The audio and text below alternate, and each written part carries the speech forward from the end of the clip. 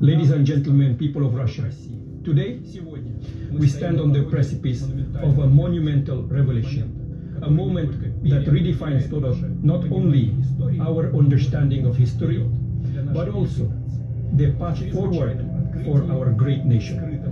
In an extraordinary discovery hidden beneath centuries of lore and legend, we have opened what can only be described as the oldest vault known to mankind. What we found within its ancient confines challenges the very fabric of our beliefs and heralds a new dawn for our country. Within this vault, we discovered figures of biblical proportions, characters that many have read about, debated, and revered. These figures, preserved against the sands of time, reveal a truth that is as profound as it is transformative. They are all black.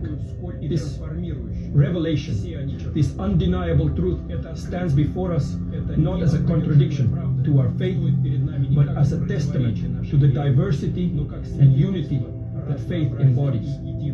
As your president, I see this moment not as a challenge to our beliefs, but as an opportunity to embrace a wider, more inclusive understanding of our history and spirituality.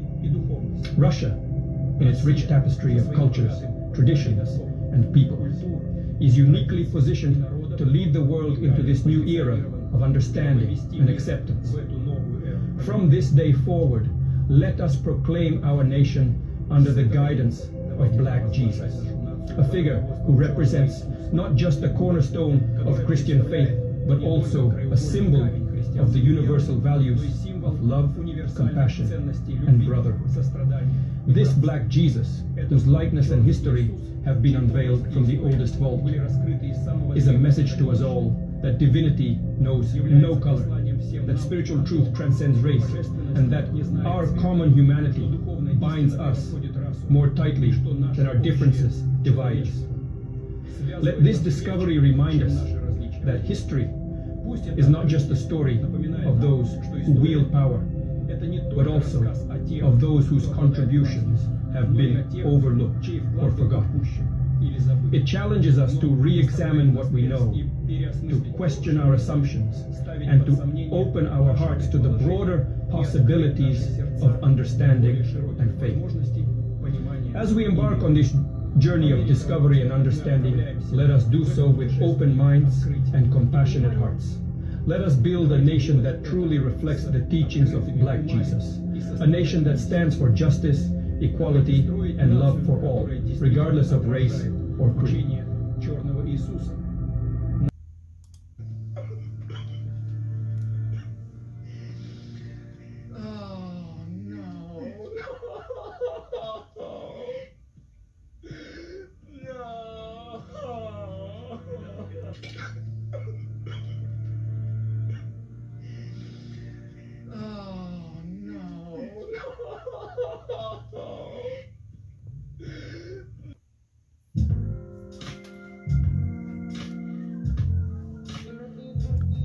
First of all praises to the Father Yahweh, Ba'ashem Yahweh Shai, Ba'ashem Rakadash. Shabbat Shalom to all the brothers and sisters in recognition to observing this day for worshiping the Most High. Sundown this evening to sundown tomorrow evening, my people, let's make sure we get the rest, the worship, and praises in to our great Father Yahweh, Ba'ashem Yahweh Shai, because after all, this is what we are instructed to do as a people. It is a commandment in all our dwellings. Well now, we are officially in the book of Revelations. Revelation simply means to reveal what it is, other words, the truth. And finally, the truth the Most High is bringing. Now you got some people, some of our people are asking questions saying, why did Putin wait till now? He had to know all this time that the Hamashiach was black, that the Father himself, the Heavenly Father, the Father of all creation, is so-called black. Okay? He had to know. Regardless of all that, who cares? See, what you got to understand is this. The Most High brings things out on his own time, not ours. So stop with all of that. The questions. The main thing is to be glad about is he's bringing the truth. And we are here in this day and age living it and seeing it in real time. And so is the enemy. Anxiety and fear is what the enemy is feeling right now. The same expression that you see on this Kenite/Edomite's face before you in this image is fear and anxiety. Surprise. You understand? Pain, everything. This is just an image of what the enemy is feeling now that they know the truth. And they know they got it coming too. Okay? That's just what it is. Let's enjoy this for what it is and not ask the Most High questions. Because, look, just like we are being awakened, they are too. The enemy is too. And so, therefore, we got still a ways to go before we make it to the day to where we are actually restored. Okay? That's just what it is. Now, without further ado, let's get into the lesson. Here we're going to start in 1 Maccabees 3:48. Okay? And it reads, and laid open the book of the law, wherein the heathen had sought to paint the likeness of their images. Okay? This is how the Hamashiach was usurped. His whole entire identity was usurped by the enemy and became Jesus Christ. White man, Caesar Borgia. You understand? This is how it all happened. The enemy infiltrated our books and painted it in their own likenesses. Okay? This is how Jesus was born. You understand? Was it Michelangelo or whatever? Painted Caesar Borgia. White man Caesar Borgia, who was a reprobate, by the way. And there it was. Blue-eyed, blonde hair, white man Jesus. Okay? The wool is being pulled off. And the Most High is doing it. All praises to the Father, Yahweh, Ba'ashem, Yahawashi, for doing what he said he would do. Let's go over here in Jeremiah 16:19. This is what the heathens finna say. See, this is word coming into fruition. Okay, this is what it is, people. O Lord, my strength and my fortress, and my refuge in the days of my affliction. The Gentiles shall come unto thee from the ends of the earth, and shall say, surely our fathers have inherited lies, vanity, and things wherein there is no profit. They're coming into knowledge as well. And they finna say this right here. They inherited lies. They inherited that white man, Caesar Borgia, aka Jesus Christ, was actually of them. It was all a lie. Vanity. And ain't no profit in no lie. Because see, everything that they lie, kill, steal, and destroy for, there's no profit, because now that the truth is out, all of that's finna be taken away from them. Understand this. It's all finna be taken away from them. Don't make no difference what kind of fight they put up. They are going down. Daniel 7:9, which is what you're going to see on the thumbnail, okay? This is the Father himself. I beheld till the thrones were cast down, and the Ancient of Days did sit. whose garment was white as snow, and the hair of his head like the pure wool. His throne was like the fiery flame, and his wheels as burning fire. Okay? Now the wheels is, from what I understand, could be these chariots that everybody's talking about. That's starting to be seen, by the way. Okay? That is starting to make their presence known. I've actually have a sighting of one myself on film. I did do the video. So there it is. But the thing is this. This is the image of the Ancient of Days, the creator of all. Okay? That what we see before us. And you see how he say, look, hair of wool. Come on now. What people does this image reflect and describes? That's us. Okay? Revelation 1:15. And it reads, and his feet like unto fine brass, as if they burned in a furnace, and his voice as the sound of many waters. Now, let's just go on down and read this from 12 on down to that part. This is when the Most High, Yahweh Ba'ashem Yahweh Shai, sent the angel to John on the island of Patmos to write this right here. This is John writing this. This is John talking, and it reads, and I turned to see the voice that spake with me. And being turned, I saw 7 golden candlesticks. And in the midst of the 7 candlesticks, one like unto the Son of Man, that's Yahweh Shai, clothed with a garment down to the foot, and girt about the paps with a golden girdle. His head and his hairs were like wool, as white as snow, and his eyes were as a flame of fire. Boom.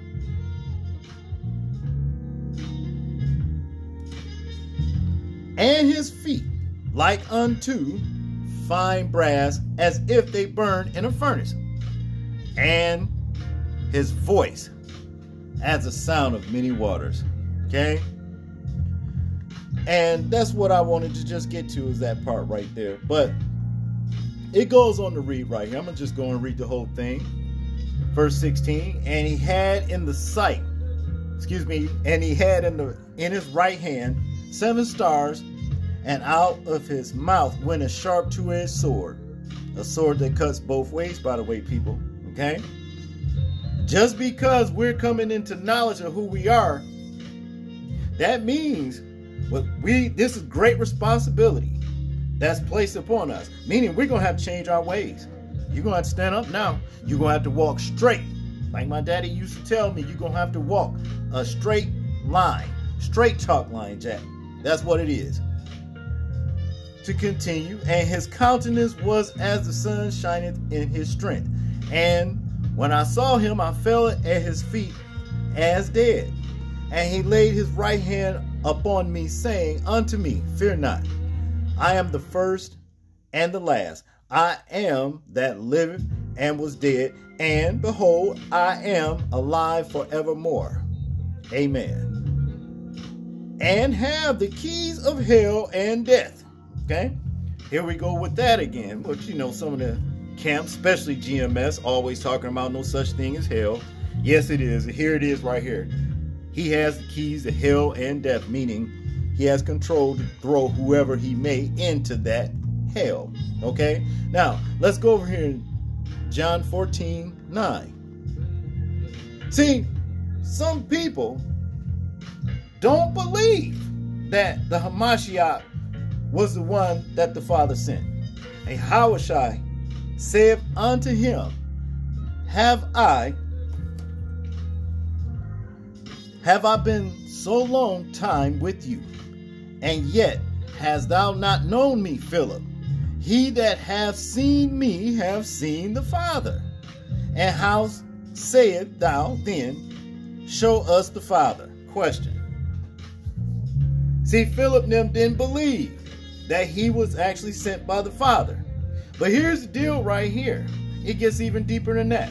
Remember back in Genesis 1 through 27? It reads here. So Yahweh created man in his own image. In the image of Yahweh created he him, male and female created he them. Okay?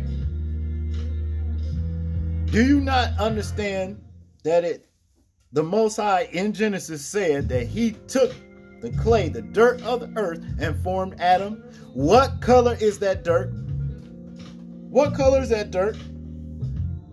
So, where Yahushua said that when you see him, you seen the Father, we as his children can say the same thing because he created us in his image. And what color was the dirt when he did it? You understand? It's time for us to wake up too, people. Because you know something? I'm going to tell you. When I was telling some of my relatives, probably could have been about 5 years ago. I don't know. But anyway, I told them what Revelations 1 and 15 said. 14 through 15, that is. And you know what those idiots told me? A couple of them did. Well, don't nobody know what color Jesus is. He a spirit. You know what I'm talking about? See, a lot of our people don't want to accept this either. But now that they've got confirmation, validation from their white oppressor in the name of Putin, I don't like saying Putin because it's spelled Putin, in Russia, now they might believe us. Even though the word said it, but that wasn't good enough. Now these slave-minded idiots can now finally see that it's true because Putin said it. That just means you better repent and straighten up. If you don't, well, you're going to get destroyed by the enemy. With the enemy, that is. You understand? Now, let's see what the Father has in store for this enemy who done these mean things and lied and said, he was God. Painted his own images and all that kind of stuff in the books. Let's go over here in Joel 3 verse 2. And it reads, I will also gather all nations, and I will bring them down into the valley of Jehoshaphat, and will plead with them there for my people, and for my heritage, Israel, whom they have scattered among the nations, and parted my land. See, that's what it is. This is what he mad about. And see, he said, he gonna bring them down in the valley of Jehoshaphat. You understand? And plead with them. This ain't no begging. This mean he finna kick some ass. Understand that. This ain't begging. This ain't pleading. This is a different meaning right here. And it reads, verse 1. For behold, in those days, and in that time, I shall bring again the captivity of Judah and Jerusalem. That was us in this dispensation in time, and spiritual Babylon in Egypt, right here, America. Verse 2, I will also gather all nations, and will bring them down into the valley of Jehoshaphat, and will plead with them there for my people, and for my heritage Israel, whom they have scattered among the nations, and parted my land. And they have cast lots for my people. That's, hey, better, here's a big buck right here. Here's a whatever they called our women back there, a bed winch sow, whatever. You understand what I'm saying? She cooks good. She's good in bed. All that stuff. This is what this is talking about. Cast lots for my people, and have given a boy for a harlot, and sold a girl for wine, that they might drink. Yea, and what have ye to do with me, O Tyre and Zidon, and all the coast of Palestine? See, this is where that all started from. Where you recompense, where you render me a recompense. Question. And if ye recompense me swiftly and speedily, will I return your recompense up on your head, your own head that is, because ye have taken my silver and my gold, and have carried into your temples my goodly, pleasant things. Everything. See, and that's talking about Hamites too, Africans. Have you ever wondered why when Africans come over here, you know what I mean, they tend to think that they are better than us here, who we're said to be African Americans, and all these things that ever happened to us are happening to us up to this day. You'll never hear from Africa saying, them my people over there, don't do this to my people. Why? Because they were in bed with these Kenites / Edomites to bring us into this bondage. Those ain't our folks. All right, understand that. Look, let's go over here in Revelations 2:9, and we're going to read this. And this is the Hamashiach speaking. I know thy works and tribulations and poverty, but thou art rich. And I know the blasphemy of them which say they are Jews, and are not, but are the synagogue of Satan. You know who's calling themselves Jews in this day and age.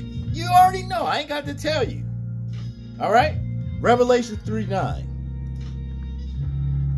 Behold, I will make them of the synagogue of Satan, which say they are Jews, and are not, but do lie. Behold, I will make them to come and worship before thy feet, and to know that I have loved thee. The Most High gonna make the enemy, who's lying saying they somebody they ain't, come worship at his children's feet and let us know he loved us. Just because he puts a great ass whooping on his children, a great ass whooping, he did. And we deserved it. Don't mean he didn't love us. You understand? Because after this, there is fin to be a recompense. There is fin to be a restoration, a raising up of us as a people by the dear Father Yahweh, by Hashem Yahweh Shai. Understand this, folks. Now, Isaiah chapter 14, verse 1. And we're going to take this down to 5. 1 to 5. Here it is, folks. This is what the Gentiles finna do. For the Lord will have mercy on Jacob, and will yet choose Israel, and set them in their own land. And the strangers shall be joined with them, and they shall cleave to the house of Israel. The house of Jacob. Sorry about that. It's the house of Jacob. It's still the same thing. Verse 2. And the people shall take them, that's us, and bring them to their place. And the house of Israel shall possess them in the land of the Lord for servants. The people is us. Keep that in mind. And handmaidens. You know what this means, folks? You know what this means. And they shall take them captives, who captives they were. And they shall rule over their oppressors. Verse 3. And it shall come to pass in the day that the Lord shall give thee rest from thy sorrow, and from thy fear, and from the hard bondage wherein thou wast made to serve. That thou shalt take up the proverb against the king of Babylon, and say, how have the oppressor ceased? The golden city ceased. The Lord hath broken the staff of the wicked, and the scepter of the rulers. Verse 6. Let's just throw that in there. He who smote the people in wrath with a continuous stroke. He that ruled the nations in anger is persecuted, and none hindereth. That's what it is, folks. This is what's coming next. This right here. This is what's coming next. So understand, this is what the lesson is about. Remember that. The Most High is waking us up and is waking up the enemy too. A lot of them are getting on board now. Well, I told the truth. I did what you wanted me to. Yeah, you did. But hey, you finna pay the price. That's just what it is. That's all I got on this particular lesson, people. I hope you found this lesson edifying. I hope I said something to stimulate your spiritual growth. All praise to the Father Yahweh, Ba'ashem Yahweh Shai, Ba'ashem Ruach Hadash. People, please make sure to live your life as though we are being watched. Simply because we are. This is James, and I'm out. Peace.